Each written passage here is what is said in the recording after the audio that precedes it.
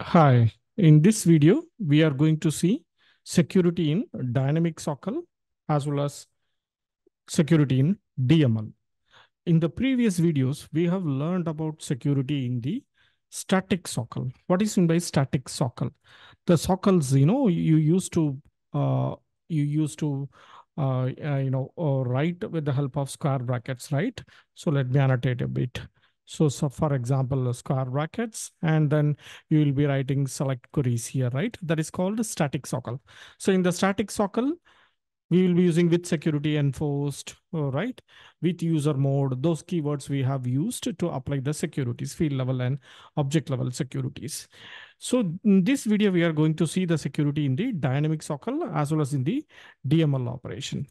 Okay, so let's quickly move to the next slide. Okay, so if you look at the securities in the dynamic SOQL, it's pretty straightforward. You will be using an enumeration called access level. See here, there is an access level called user mode. Similarly, we have an access level called the system mode. If you look at this is database.query implementation in this particular line, first parameter is the query which we want to run, and then the access level is mentioned. Access level can be a user mode or system mode. In this presentation, it is mentioned as access level dot user mode. So this code will run in a user mode. All the field level securities and object level securities will be applied here, right? If you have given access level dot system mode, then even though the running user or the logged in user don't have access for the fields, and still the code will run and give him the information because it will run in the system mode, right? So simply by specifying an access level, you can apply the security in the dynamic SOQL. The same can be applied with the SOSL also. In the second screenshot, what you are seeing is an screenshot of an SOSL, right? Search.query. So we'll be using database.query in the dynamic SOQL. For SOSL, you want to make it dynamic, then we will be using search.query. There also we have used access level dot user mode. So we are going to see this in a practical way. Let me quickly jump to the org. Okay. So now I have, I'm going to experiment with an object called department object. So in the department object, the system admin doesn't have access for, total salary field. We'll show you now. The system admin doesn't have access actually for the total salary field. Okay, let me quickly search for the department. Search for the department. Now, if you look at the fields and relationship, quickly go for total salary. And in the total salary, if you see here, the system admin, let's check set field level security and check there system admin has access or not.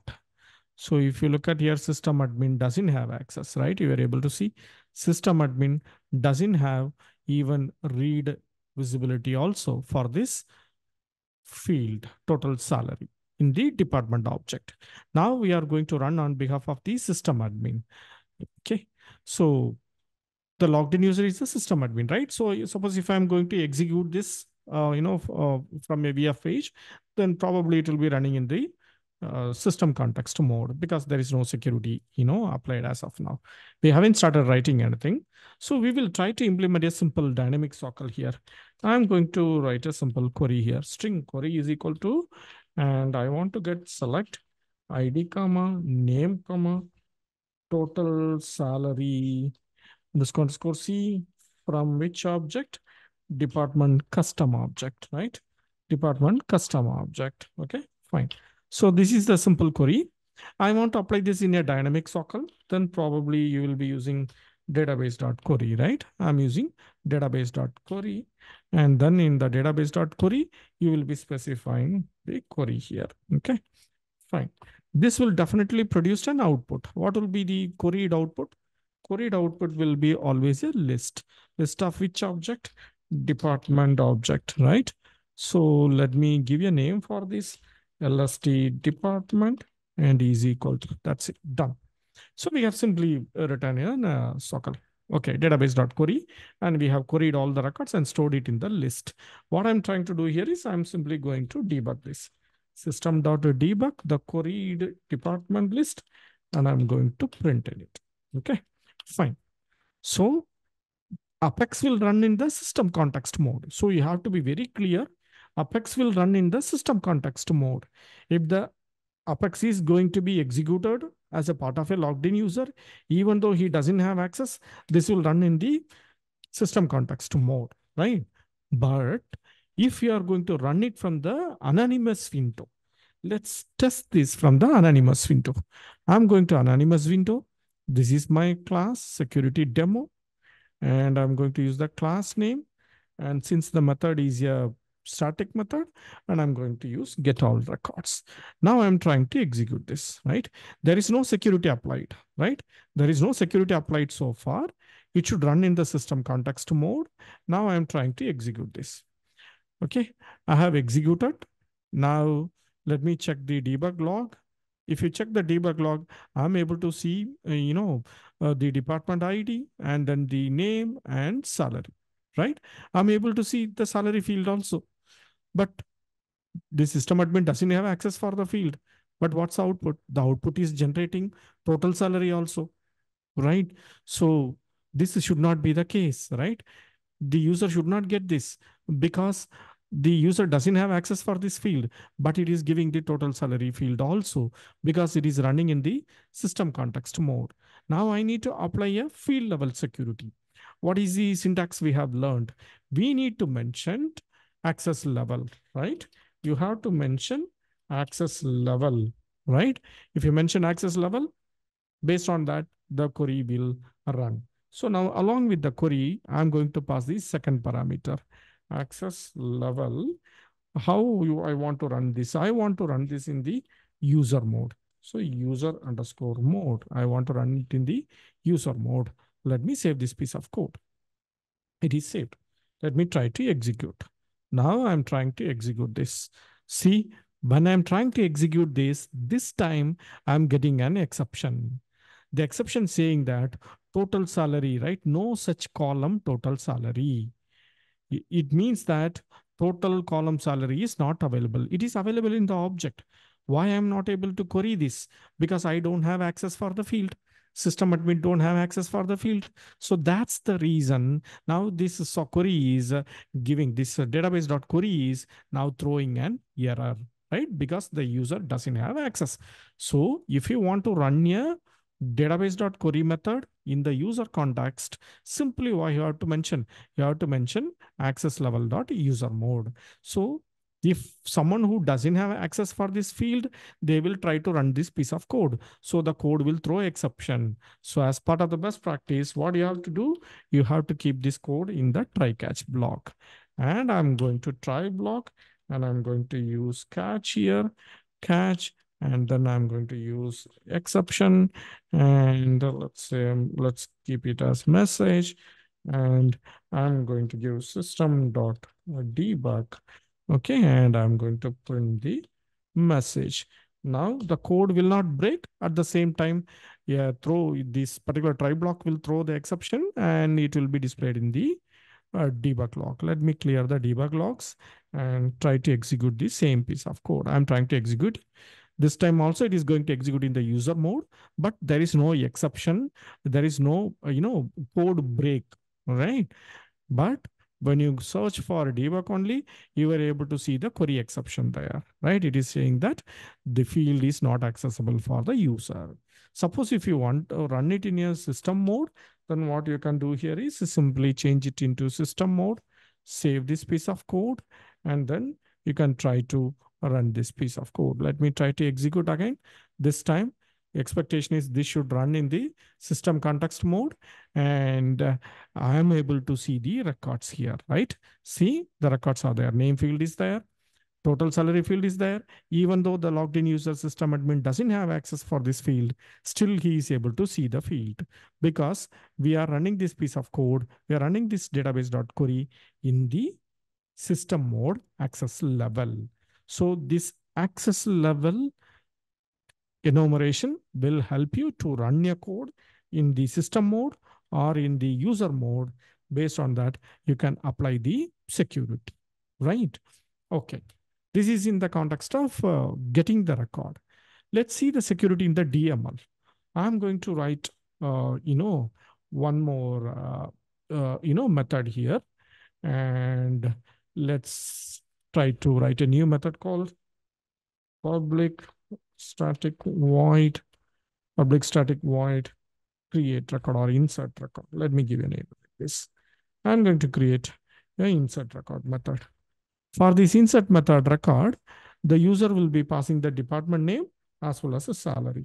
So department name, it is going to be a string. So I'm going to give it as department name, and user will be passing the salary, total salary of the department. That is a double, right? It's a currency. So I'm going to keep it as double total salary, total salary. Okay, fine, done. Insert record. Fine. What we need to do, we need to insert a record. How we can insert a record? Create an object for the department class. So department underscore C dept is equal to new department, right? And underscore C, I'm going to pass all the fields in a single line. What is the first field we want to create? We want to set up name field. What is the name value? Name value is in the variable called department name. What is the second field we wanted to set? We want to set total salary. Where is the salary field? That is available in the total salary variable. Copy this and paste it. So since it has only two fields, life is easy here, right? Okay. I have created a new department, and in the department, I have mentioned, the values to be set up. Invalid type department. Spelling mistake is there. That will be the case most of the times with me. Yes, there is a spelling mistake. Department underscore C. Okay, perfect. Now what we can do, we can try to insert. While trying to insert, you can mention you are going to insert as a user or you are going to insert as a system mode. The mode you can mention. Now I am going to insert it as a user mode. So what you have to do here is the DML statement insert, and after that you have to specify as. You have to specify as. This is an Apex DML statement, right? So you will be using insert statement there. Insert as, you want to insert as a user or system. I want to insert as a user. Then you have to mention the keyword user. What is the object you wanted to insert? DEP. That's it. Pretty simple. The DML security. So Apex statement insert as which mode? User mode. I'm going to use the keyword as user and then the object. Let me try to check this. So now we are going to execute this particular method, insert record. Okay. Let me try to use insert record. And then in the insert record, I'm going to mention the department name, for example, demo department, and the salary I'm going to mention as 5 lakhs. Okay. This is the record I'm trying to insert. I'm going to run it as a system admin because I'm the logged in user. Let me try to execute this code. I'm trying to execute, right? I'm able to create a record. No, I'm getting exception. What is the exception? DML exception. Why I'm getting a DML exception? Operation failed due to fields being inaccessible. This logged in system admin doesn't have access for the total salary field. So he is trying to set a value for inaccessible field, right? So he's trying to access an inaccessible field. So that's the reason, because the system admin doesn't have access for total salary field. So he's trying to insert the record. Now, since the code is running in the user mode, it is not allowing even the system admin to insert a record, since the system admin doesn't have access for the total salary field. Suppose if you are going to run this piece of code in the system mode, the code will definitely allow you to insert. Insert as system, save this and try to execute this piece of code. Now I'm trying to execute this piece of code. Perfect. I'm able to create a record. So we can easily apply DML securities, right? Using the keyword user or system. If you are going to mention user means it will run in the user mode. If you are going to mention a system, then it will run in the system mode. If you mention user, it will run in the user mode. Suppose if you are going to user, then any of the user doesn't have access for name field or salary field, the code will throw exception. So what's the best practice? Immediately go for a try catch, right? The code should not break, right? You need to handle the exception. So you can go for DML exception, or simply I can go for the root exception. Exception message, and you can handle it properly by writing system.debug exception, or you can log it in an object, or you can send it as an email. The chance is, up to the developers. So this is how we can able to achieve the DML in the database.query method, dynamic SOQL, as well as we can able to achieve the security in the DML, in the Apex DML, right? Suppose if you are going to use the database class, then you will be mentioning access level. If you are going to use the Apex, then you will be using user or system keyword, right? User or system keyword.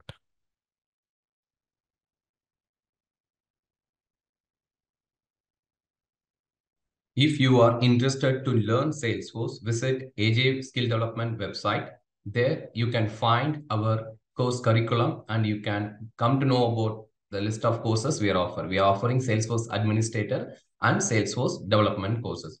To know about us and the team, you can visit our About Us section. This is an organization we are doing Salesforce training from 2018, and we have trained and guided 2000 plus candidates so far.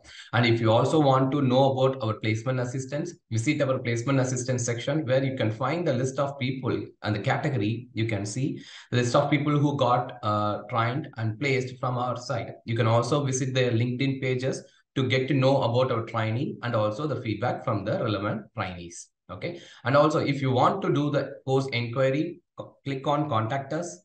You will see the form. You can fill the form and submit the inquiry. Our team will get back to us. Thank you.